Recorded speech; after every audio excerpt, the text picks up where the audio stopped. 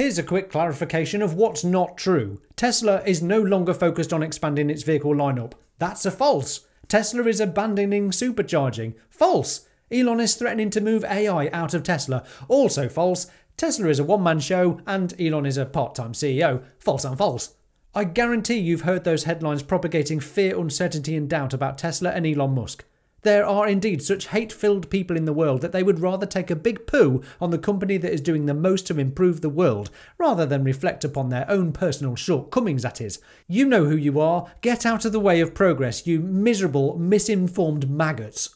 With that out of the way, let's get into Tesla's 2024 Annual Shareholders Meeting and all the wonderful news that brings. Okay, here's the keynote for the event. Our impact is accelerating. Tesla's mission is to accelerate the world's transition to sustainable energy. In 2023, our customers avoided releasing over 20 million metric tons of CO2 into the atmosphere by using our products. Bravo!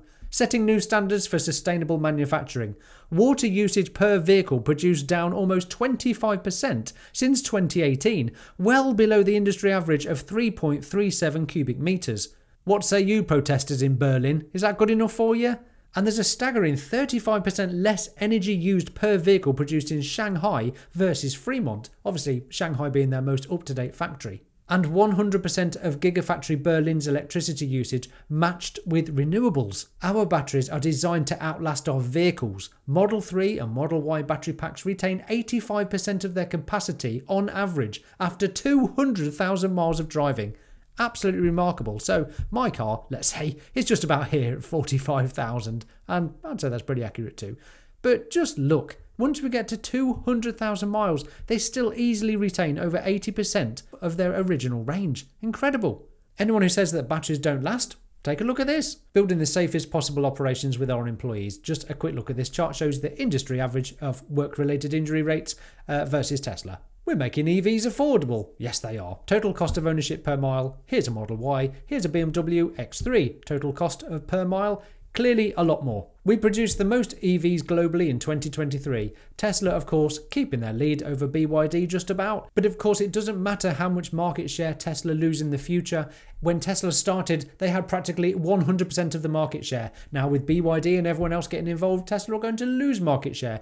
This one little fact does occasionally seem to make the headlines and confuse people in thinking that Tesla are somehow losing. They are losing market share, but obviously as more electric vehicles are offered around the world, Tesla are going to lose market share. It's how many cars Tesla sell that is the important factor.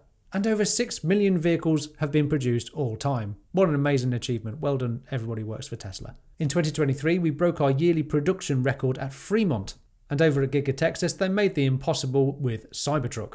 They also launched the upgraded Model 3, which is available globally starting at $299 per month or $216 after gas savings in the US. What utter ridiculous value that car is. It's so good. Really want one, but I can't get one just yet, but I will. In fact, here's one I want even more. The Performance Model 3. Absolutely ludicrous, and I'm test driving that in a few days. Can't wait. Anyway, Model Y became the best-selling vehicle globally. We know that. What an incredible achievement. I do believe that Elon even told everybody about 2 years ago, was it, that this would become the world's best-selling car, and lo and behold, Elon's prediction has come true. Marvellous. We're accelerating the fleet of electrification. We'll get to the Semi in a little bit when I talk through Elon's notes. But yep, the Semi ramp up is about to begin. We still have a long way to go. Now, tell me, dear people, what are under these cloths? One of these would be a Cybercab or a Model 2, a van by the looks of it. But what's this one over here? That's the same as that one. So what's going on? Is that the Cybercab? That's the upcoming cheaper Model 2? That's a van? What's it doing over there? Why would the van be over there? I'm a bit confused by this image, to be honest, but I'm sure all will become clear in the end. Our supercharger network is growing, despite what you might have heard. Just look at this map, okay? This is a global map of all the superchargers, 58,000 of them. Anyone who says that Tesla is not in the lead with charging are obviously wrong. And everyone who thinks that by sacking a lot of the supercharger team, that all of a sudden this would just be absolute pandemonium, are incorrect as well. We just needed to wait to hear exactly what the outcome of that was going to be. They've rehired lots of folks. The supercharger network has not collapsed, has it? It's all fine. Expanding charging access for all. Now, of course, Tesla are opening up their entire supercharger network to everyone else on the planet, all the other car manufacturers, who, let's face it, couldn't be bothered to make their own charging network, so have had to adopt and use Tesla's. Innovating battery manufacturing. Now, look, this is Tesla's lithium refinery. Okay, this is taking place in Corpus Christi, I think it's pronounced. It'll be great seeing this up and running. No doubt this will absolutely obliterate the manufacturing process of a lithium refinery, because I guarantee that Tesla will just rewrite the rule book of how to do it. Let's see how this goes. Can't wait. This year, we're on track to complete a record number of energy storage deployments. So more than 40 gigawatt hours of capacity between Lathrop Megafactory and Gigafactory in Nevada. So obviously, this graph look is going up each time. So yes, they are clearly on track to becoming a massive, massive battery energy storage deployment mammoth in the industry. And this isn't going to stop. The energy business is going to be dwarfing the automobile business at some point. Most of the world has no idea what's going on about these batteries, but this is a massive part of Tesla's business, and it's wonderful to see everything's going in the right direction, isn't it? Up. That's good. Okay, next. We generated record gross profit from energy in 2023. Indeed, up, up and up. Look at that. Ramping megapack volumes leading to ramping gross profit. Marvellous. Services and other gross profit reached, what's that, 500 million in 2023. As our fleet grows, services and other gross profit is growing too. Good, good, good. Marvellous. Tesla is way more than a car company. For those who don't know, Tesla is not just a car company. It makes all these other things as well. Very worth pausing the video, having a look at this, and trying to understand this and Tesla's valuation as just a car company. You know, it's a bit more than a car company. Those who can't see it, I'm baffled as to why they can't. We're also the leaders in real-world AI, another important factor for the finances perhaps. So yeah, Autobidder, Optimus, AI compute, full self-driving, robotaxi, insurance, it goes on and on. There's so much involved in Tesla, which is why it's so damn exciting and why I'm trying to put the Tesla Jigsaw pieces together here at Tesla Jigsaw. There's so many puzzle pieces to put together, and I'm clearly overexcited by the entire project. It's just fascinating. And if you don't think so, what's wrong with you? Tesla are no longer compute restrained. We're making necessary investments in AI compute infrastructure for our ambitious product roadmap. So look at the giant leap in investments into computing power in just in the past year. This is remarkable, and I assume is only going to continue going up. FSD supervised version 12 wide release, so cannot wait to actually experience this for the first time myself. Having watched lots of other people do it in America, this is just mind-boggling. Just watching other people take part in this. Also coming soon. So here's the Tesla app, which is what you'll be able to use to summon a robotaxi to your door or a cyber cab to your door. And there's Optimus again, just wandering around the office, as you do. Let's get more on him a little later. Lots more to say about him. And then Tesla belongs to you. There we go, at the front doors of the Tesla Gigafactory in Texas. Tesla's mission is to accelerate the world's transition to sustainable energy, if you didn't know. So with that out of the way, oh, by the way, welcome to my new studio, if you haven't seen my new blue. Let's get into some of the notes I've taken from the shareholders meeting. Tesla board chair Robin Denholm made passionate opening remarks about the shareholder vote. A reminder that we, the retail shareholders, are the owner of the company. Almost 50% of Tesla shareholders are in fact people like you and me. It's almost like those paying attention to Tesla know a good thing when they see it. So Robin ends with, the right things are always worth fighting for, and I salute you for that, Robin. Totally agree. Next came stockholder proposals, approximately 8 hours of this. National Energy Plan. And a great suggestion from Elon later on in the meeting, where he suggested people be word limited on future Tesla proposals. Yes, please. But most importantly, the highlight of the entire event, I suppose, were the votes in favour of James Murdoch and Kimball Musk maintaining positions on Tesla's board for a further 3 years. Marvellous. Tesla will now transfer state of incorporation from Delaware to Texas and set a precedent for other companies to follow, no doubt. Unless, of course, companies would rather an activist judge be able to overrule shareholders' votes and CEOs' fair compensation packages, that is. Ugh. Elon's comp package, quite rightly and by a large majority, has been approved. Bravo for justice, and well done everyone for voting your shares. I'm not going to go into the whole Kathleen McCormick judge bit and the lawyers who wanted $5.2 billion in legal fees, because, you know, that's not over excessive, is it? Here's a short clip of what was played next as a reminder of the amazing work Tesla's done. The goal is to give people hope that there is a path to a fully sustainable global economy, that we are on that path, that we are accelerating that path, and that so long as we don't get complacent about it, it will happen. This was really the beginning of the end of the Tesla bubble. I actually think the company could go bust. Tesla's Model Y is the world's best-selling car, beating out Toyota's RAV4 and its Corolla models. Regarding FSD version 12, it's profound. The rate of improvement is rapid. It might be the biggest asset value appreciation in history when you can do unsupervised full self-driving. I mean, it just sounds like a story stock. Autonomous taxis. I mean, can you really balance your checkbook with, sort of pie in the sky predictions like that? If you ask the wrong question, the right answer is impossible. My prediction is that a majority of Tesla's long-term value will be Optimus. And that prediction I'm very confident of. It's very rare a product comes along that is seemingly impossible, that experts said would never be made. And this is one of those times. Finally, the future will look like the future. People say, why'd you make it bulletproof? I'm like, why not? Energy storage deployments, the Megapack in particular, reached an all-time high in Q1, leading to record profitability for the energy business. This is the machine that builds the machine, and the factory is the product. And this building is the most advanced car factory that Earth has ever seen. If you value Tesla as an auto company, it's just the wrong framework. If somebody doesn't believe Tesla's going to solve autonomy, I think they should not be an investor in the company. But we will, and we are.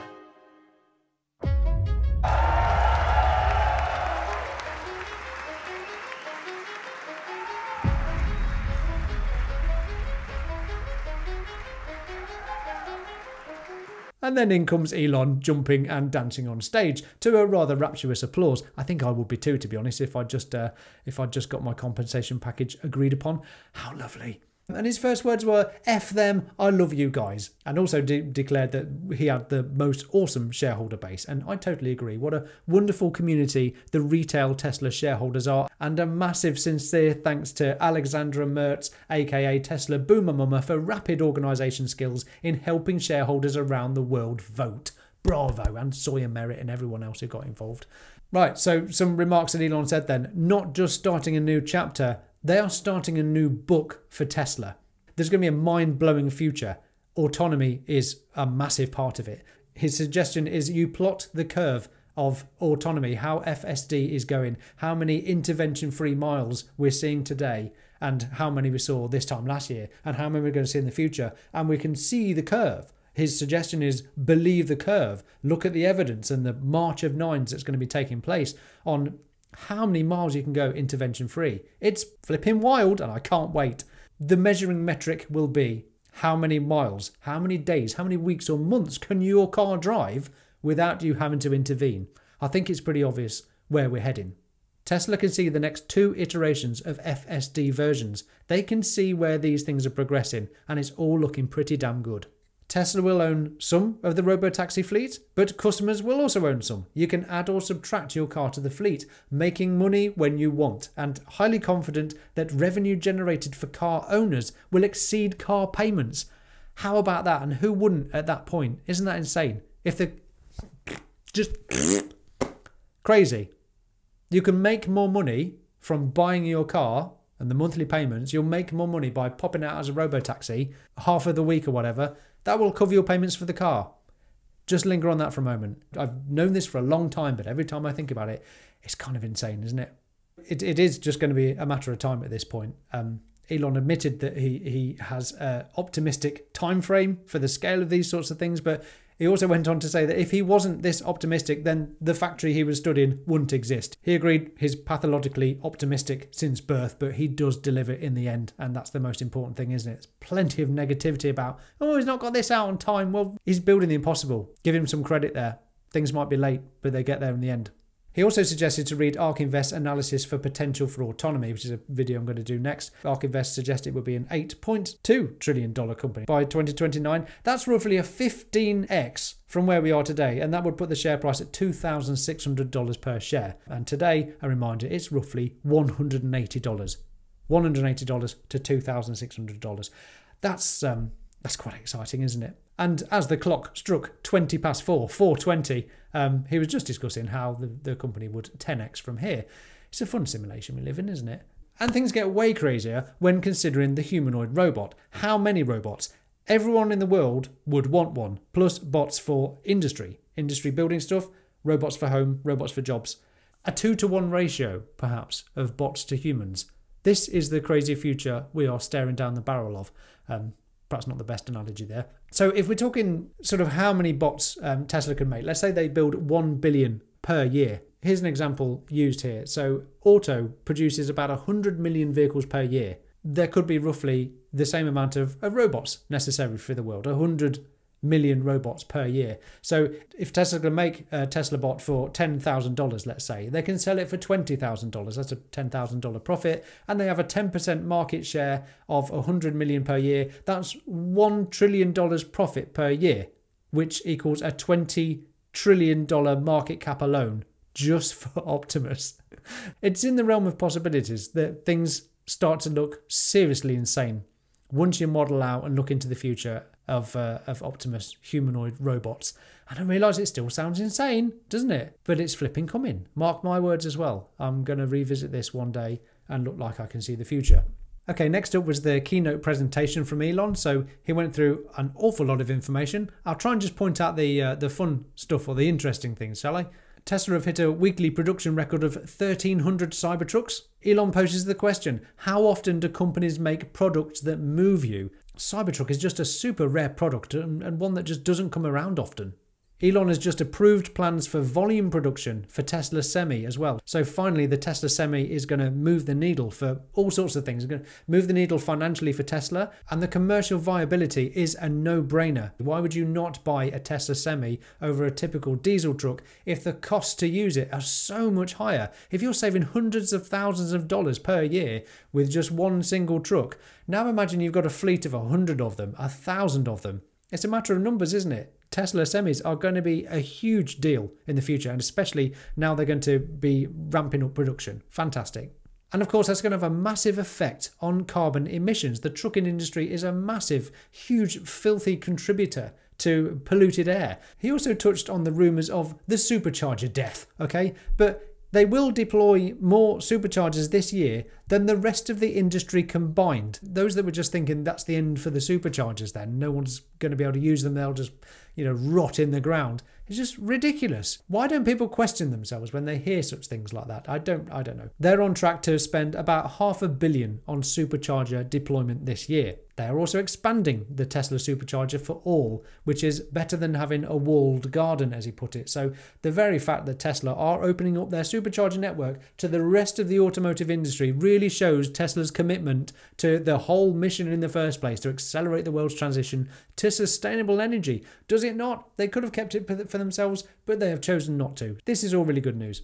Despite laying off a lot of the supercharger workers, they have rehired some of them back again. I think we need to not panic so much when we hear news like that in the future. He also reiterated that all Cybertrucks use 4680 battery cells, okay, Tesla's own produced cell, and there is a clear path to becoming the most efficient cell in the future. But obviously becoming a battery manufacturer at scale has been very difficult. I mean, you give it a go. It's going to be hard, isn't it? But it does give Tesla resilience and independence in cell manufacturing. Yeah, but there's more important stuff to say about batteries in the Q&A in a minute. Energy deployment between 200 and 300% increase. The ramp up there is superb. They're ramping up the Powerwall 3. And in the future, there will be no substations for energy storage. So when they're putting in their megapack facilities, you won't need a substation anymore. You'll just plug it in directly and that'll be it. That will be saving quite a lot of time and expense. That's a big deal right there. Tesla's internal software is probably better than all Fortune 500 companies. That's saying something, isn't it? He also mentioned that no one comes close to Tesla in regards to real-world AI. Tesla have all the data. They have millions of robots driving around on the roads today, collecting that video data for training. It's a million miles away from other car companies that are supposedly working on autonomous vehicles that don't have the data, don't have the compute necessary, don't have the scalability of the correct hardware in their cars to gather the data in the first place. Yeah, it's going to be pretty interesting. He also breezily remarked that the Hardware 5 is going to be 10 times more capable than Hardware 4, which is 5 times better than Hardware 3. Things are going to get pretty nuts as well in terms of capabilities with future hardware iterations. And of course, not only for cars, but they will be going into Optimus 2 in about 18 months. What's going to become apparent further down the road is the AWS type opportunity. The fact that Tesla cars are going to have inference compute that can be used by Tesla to perform different tasks. This is a little bit beyond my basic brain's capabilities, but just as Amazon Web Services became the most valuable part of Amazon's business when they were just a bookstore selling stuff, no one is factoring this in for Tesla's computing power in the future. I'll leave it there. He also says that they are no longer compute restrained, something which is said a little while ago now, but that was the limiting factor. They didn't have enough compute power, now they do. Where the miles between intervention is so large, it's hard to tell which version is better. He also went on to say that the people that are testing future iterations of FSD are driving for a week, and the highlight of their week is when they get asked to intervene, is when intervention takes place. So just imagine that. People that are paid to just drive around autonomously all day long, and once a week, something like that, they have to intervene.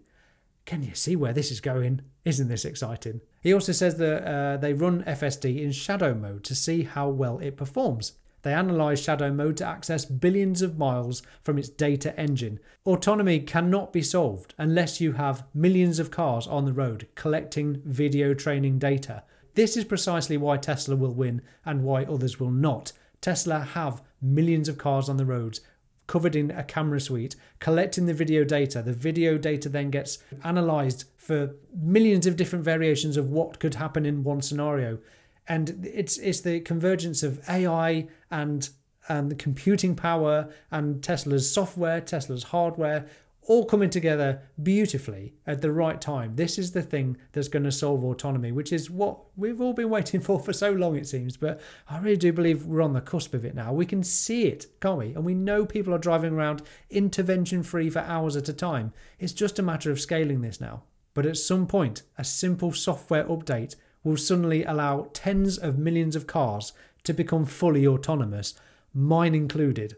Then he has a good discussion on Optimus, so massive progress. We've got 2 robots doing useful tasks in factories today. A few are cruising around the Palo Alto factory, just wandering around it seems. They're looking to have a limited production for use in Tesla factories by early next year. So hopefully over 1,000 plus working at Tesla. They will scale rapidly from there. But future iterations of this, you will be able to talk to it. You'll be able to show it what to do. You could even ask it to watch a video to learn how to do a task. Tesla are by far the leaders in the field. They have the motors, the gearbox, the electronics. There is no supply chain for what was needed for humanoid robots. Tesla have had to build everything themselves. So even from the hands, they currently have about 11 degrees of freedom to do that. But the next version is going to have 22 degrees of freedom, which will be enough to play a piano. They have the world's best electronics and mechanical engineers. They have power-efficient inference compute. They have real-world AI. They have a very strong hand of cards, is what Elon was trying to say. Plus, scaling manufacturing. Tesla, of course, are one of the world's best manufacturers of anything. They can ramp up scale. They can iterate and improve whilst the product line is being manufactured. The rapid innovation and speed that Tesla can manufacture is just second to none. And of course, a reminder to other robotics companies and car companies for that fact, prototypes are easy, production is hard. That's the key thing to get over, production, of which Tesla has the scalability for hardware and the software and everything else. So Optimus is on a path to a $25 trillion market cap. That's a big number, isn't it? There's immense work to be done, but they are moving fast and they will make it happen. Next we're into the Q&A section, just a few things to briefly mention, but the first chap said, history will not forget the sacrifices you made, directly to Elon's face. I thought that was pretty nice, and highlighted the First Amendment freedom of speech and the importance of that for future civilization. The supercharger network for the 3rd year running is fully powered by 100% renewable energy. Oh, Elon also remarked there's been 2 homicidal maniacs in the past 7 months alone that have tried to kill him. He did say he will endeavour to try and stay alive, but did mention John Lennon and the fact that John Lennon was just trying to spread peace and love to the world, and he was shot by one of his fans. So, Elon does have a bit of a target all over him, doesn't he? From people who just don't pay attention or understand. What can he do? Yeah, hopefully he's maxed out his security and is not to be messed with. He also wanted to talk about the HVAC systems, which we've heard about many times before, but it doesn't sound like that's going to be coming anytime soon. There's a long list of things to do, and that's not high priority. Bit of a shame, because that is an important factor for the future, but hopefully other companies worldwide around the globe will be able to step up and produce HVAC systems. And then a question came up about Donald Trump being a big fan of Tesla and you, who was asked, what did you tell him? And Elon says he doesn't know. Trump calls Elon on occasion, apparently, and is very nice. And they do discuss electric cars being very good and the fact that they are made in America. Lots of Trump's friends have Teslas, and he loves Cybertrucks, apparently. That's nice, isn't it? At least he's getting a little interest from a former president of the United States, rather than the current chap who doesn't seem to give a monkeys about Tesla. Anyway, Elon was then asked what's going to happen in the future when, there does need to be an intervention in a Tesla when they are fully autonomous and you don't have a steering wheel. And he guessed there would be some scenarios where you'd have to have remote steering interventions. Okay, that makes sense. He was also asked about scaling 4680 battery cells beyond the Cybertruck, but as he did clarify, other battery manufacturers around the world have had battery orders cancelled from the likes of GM and Ford and a few other car companies. So there are plenty of batteries, and they are cheaper for Tesla to buy than they are to make their own. This was my bit of a epiphany moment, was it a year ago, 6 months ago, when Elon said we are no longer battery constrained. That to me was like, well, the pressure's off for making 4680s then. I don't know why some people seem to struggle with that. The 4680 cell, of course, and Tesla's investment into batteries is a great strategy for the future. But right now, it's perhaps unnecessary. So at the end of the day, if the 4680 cell costs more than suppliers can provide them for, why? Why would you use 4680s if you can get them cheaper elsewhere? But they do expect to achieve cost parity by the end of the year. So there is that. Cybertruck, internationally. That was a question asked. Why have you just sent the Cybertruck around the world, and are you going to make efforts to actually make it available to people? So they might be able to certify for markets next year. Not quite sure where he's talking about. I don't think that will be a UK market, but they would need to recertify the car to be compliant in other markets. It's clearly designed for a North American market, and they need to make a special version for China and Europe. So there's lots of work to do first, though. There's mega pain to chisel the pennies away from production. The cost grind needs to take place first. But there would be plenty of demand around the world, according to Elon. I would agree with that too. I think it's the most interesting vehicle on planet Earth. He also said that the Foundation series is about to come to the end, so there will be a lowering of price, and I think $80,000 will be the new starting price for a Cybertruck. Elon also remarked that we are heading into a wild future. We will have autonomous cars. We will have customizable companion robots.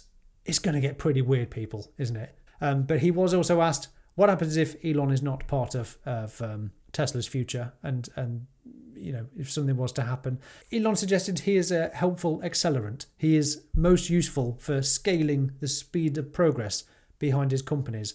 It's pretty obvious that at this stage, Tesla, SpaceX, all of Elon's companies would live on. They just might not scale up quite so quickly.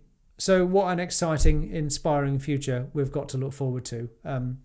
I hope this video has been vaguely interesting. It's been a lot to go through, hasn't it? But, let me know what you think in the comments below. There's so much to digest and talk about. But I, for one, am massively relieved that Tesla is incorporating itself in Texas and that Elon's compensation plan has been approved. And the next one can get underway. They can write a new one now, can't they? Whew, I don't know what that's going to say. Thank you so much for watching. Thanks to my Patreons for your amazing support. If you want to help me too, you can join my Patreons over on my page for like a few dollars a month or something. And for that, I'll give you some extra content and you'll just give me the support to keep going on my crazy YouTube journey and try and make it a career of sorts. So thanks so much if you do choose to. Massively appreciated. I'm Will. This is the Tesla Jigsaw. Thanks so much for watching. Bye for now.